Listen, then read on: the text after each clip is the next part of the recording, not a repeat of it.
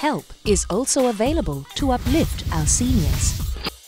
Seniors whose children are themselves needy and cannot support them are able to receive help under the Public Assistance or PA scheme, now that the income cap for the child's household is raised from $1,000 to $1,500.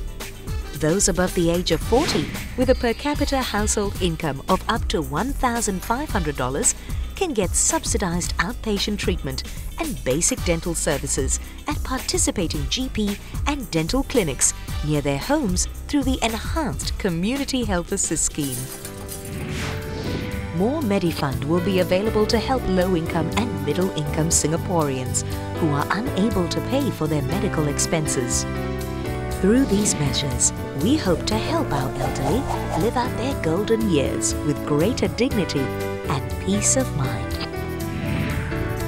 Helping our elderly live well and live long.